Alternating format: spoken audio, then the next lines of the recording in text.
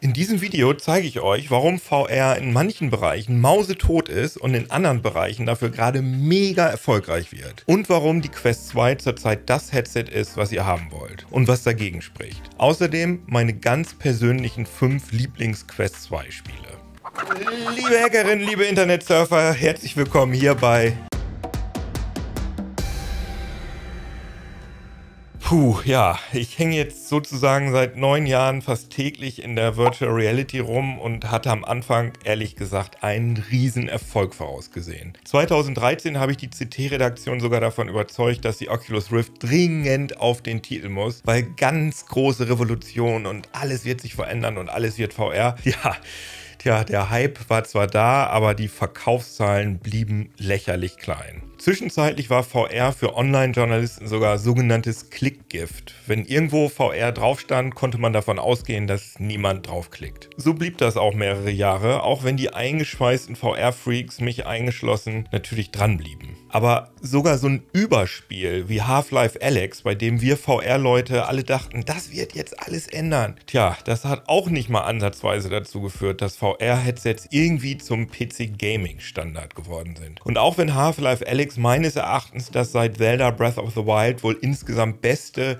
und technisch bahnbrechendste Spiel der letzten Jahre war, würde ich so weit gehen und sagen, VR am PC ist zurzeit tot. Zumindest im Mainstream-Bereich. Allerdings hat VR sich eine Nische erobert bei Simulationsleuten, also im Bereich Sim-Racing und Flugsimulation, aber sonst halt eben nicht so viel. Tja, und jetzt bahnt sich aus einer ganz anderen Ecke doch noch der Riesenerfolg an. Remember, Red, hope is a good thing. Das komplett autarke, also ohne PC oder Smartphone lauffähige VR-Headset Meta Quest 2 verkauft sich auf einmal wie geschnitten Brot. Laut Schätzungen von Qualcomm, die das System on a Chip der Quest 2 liefern, sind inzwischen fucking 10 Millionen von dem Ding über den Ladentisch gegangen. Zum Vergleich mal so, das PC-VR-Headset Valve Index wurde im Jahr 2019, also da wo es rausgekommen ist, Schätzungen zufolge nur 150.000 Mal verkauft. Und was obendrein nochmal die Dimensionen des Quest 2-Erfolgs deutlich macht, 2021 wurden von dem VR-Headset mehr Exemplare verkauft als jegliche Xbox-Konsole. Und das ist ja jetzt wohl wirklich krass. Die Quest 2 ist wegen Stress mit dem Bundeskartellamt, dazu später mehr, in Deutschland zurzeit nicht erhältlich. Aber ihr könnt das Teil einfach zum Beispiel bei Amazon Frankreich bestellen für den normalen Preis von 350 € für die 128 GB Version. Ich habe das selbst ausprobiert, das funktioniert problemlos. Très bien. Man munkelt übrigens, dass im neuen Jahr der offizielle Verkauf in Deutschland wieder startet, aber das sind bislang Gerüchte. Ich habe die Quest 2 seit der Veröffentlichung im Oktober 2020 hier im Einsatz und viele, viele Stunden damit verbracht. Und hier jetzt meine Gründe, warum ihr das Ding haben wollt und was dagegen spricht. Grund 1. So einfach.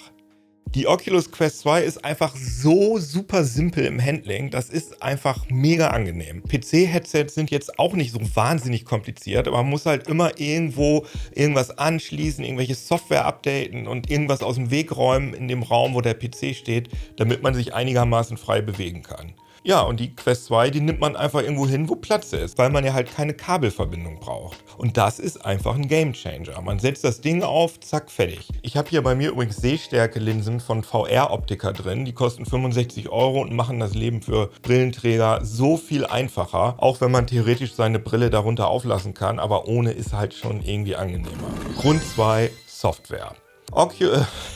Facebook Meta schmeißt einfach so unfassbar viel Geld in das Ökosystem, dass da kein anderer Hersteller ansatzweise mithalten kann. Es gibt noch andere autarke Headsets, zum Beispiel die Vive Focus 3. Die ist in Sachen Hardware mindestens genauso gut, aber das Quest-Ökosystem mit der ganzen Software, vieles davon Exklusivtitel, das zieht einfach. Hier mal meine 5 aktuellen Lieblingsspiele. Star Wars Tales from the Galaxy's Edge. Ich bin jetzt nicht so der große Star Wars Fan, aber wenn man mit so einer coolen Laserknarre durch so schöne Weltraummärchenwelten latschen kann, das kriegt mich dann doch. Außerdem ist das auch einfach cool, wenn R2-D2 vor einem steht und man sich so runterbeugen kann zu ihm und ihn dann mit dem Schraubenschlüssel reparieren. Das Spiel ist ansonsten ein ziemlich konventioneller Shooter, der grafisch natürlich nicht mit Half-Life Alyx mithalten kann, weil er halt auf der Quest 2 läuft und nicht auf einem fetten Gaming-PC. aber ich hatte definitiv einige Stunden großen Spaß damit. Superhot VR. Für mich ist das der absolute VR-Dauerbrenner. Die coole, super minimalistische Gestaltung, dieses Feeling, dass die Zeit anhält, wenn man sich nicht bewegt und einfach badass mit Wurfsternen sich so fühlen kann wie so ein super Action-Held-Ninja, das ist einfach geil. Das läuft übrigens auf der Quest 2 in geschmeidigen 120 Hertz. The Room VR, Dark Matter.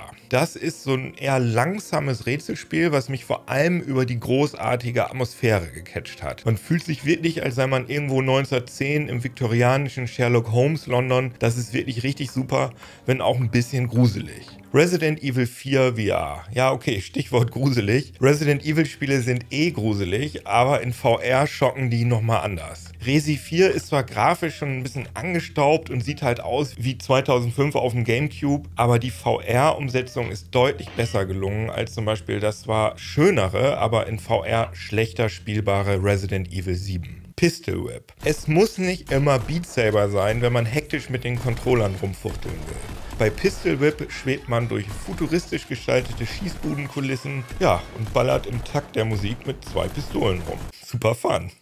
Grund 3, Meetings in VR. Mir ist natürlich klar, dass im Moment so gut wie niemand Meetings in VR macht. Aber wenn man das einmal ausprobiert hat, checkt man sofort, dass das Sinn ergibt. Ich persönlich finde Videomeetings über Zoom, Teams oder sonst was wahnsinnig anstrengend.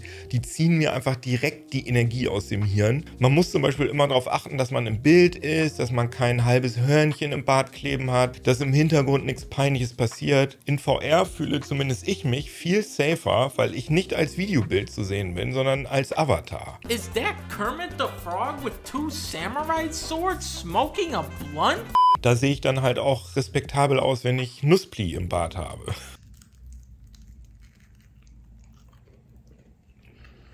Außerdem muss ich nicht wie angeklebt an dem Ort sitzen, wo mich die Kamera sieht. Ich kann einfach rumlaufen. Das ist einfach so viel relaxter. Grund 4, Bewegung. Apropos rumlaufen. Videospiele assoziiert man ja mit faul auf der Couch rumasseln. Goddammit, Dad, get off our Xbox! Hang on, I almost caught the dragon. Das geht in VR auch, aber viele Sachen kann man im Stehen mit vollem Körpereinsatz spielen. An so Tagen, wo das Wetter Mist ist und ich aber denke, ja, so ein bisschen Bewegung, das würde mir schon ganz gut tun, dann setze ich mir das Ding auf und zersmashe ein paar Musikblöcke in Beat Saber. Das ist nicht nur ein super unterhaltsames Spiel, da kann auch schon richtig der Schweiß fließen.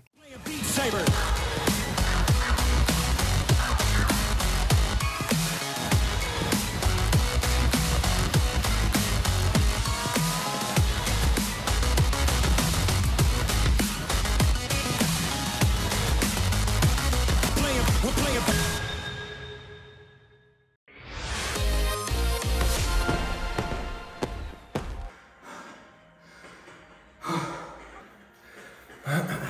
Es gibt auch Quest-Titel wie FitXR, die wie im Fitnessstudio Box-, Tanz- und Intervalltrainings anbieten. FitXR habe ich noch nicht so ausführlich testen können, dafür im letzten Jahr sehr intensiv Supernatural VR, wo echte Fitnesstrainer täglich neue Kurse anbieten. Leider ist Supernatural wegen der Musikrechte inzwischen geo-geblockt, sodass ich das nicht mehr verwenden kann ohne VPN. Aber Meta hat Supernatural gerade gekauft. Ich gehe davon aus, dass die bald die weltweiten Musikrechte klären werden. Grund 5.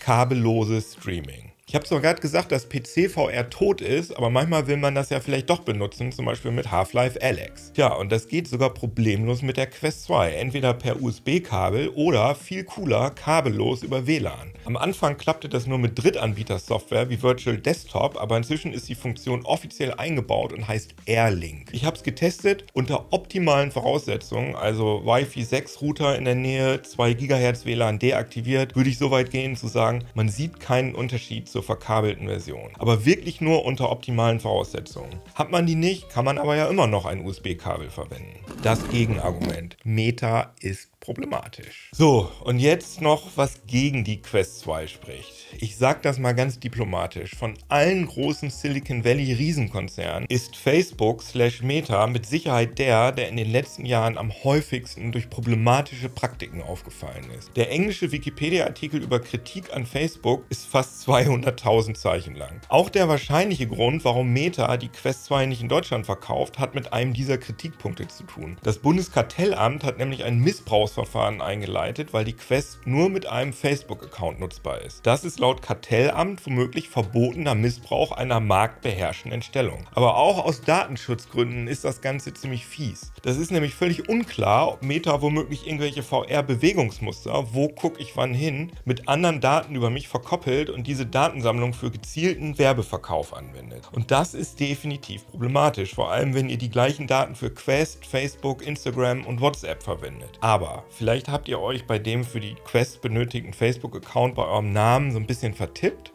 Sowas passiert ja schon mal.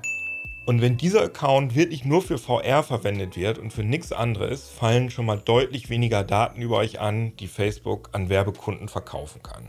Insgesamt finde ich diese und andere Geschäftspraktiken von Meta ziemlich problematisch. Dennoch liebe ich die Quest 2. Also 2 Herzen schlagen in meiner Brust. Wie seht ihr das? Ich freue mich über eure Kommentare und sag Tschüss.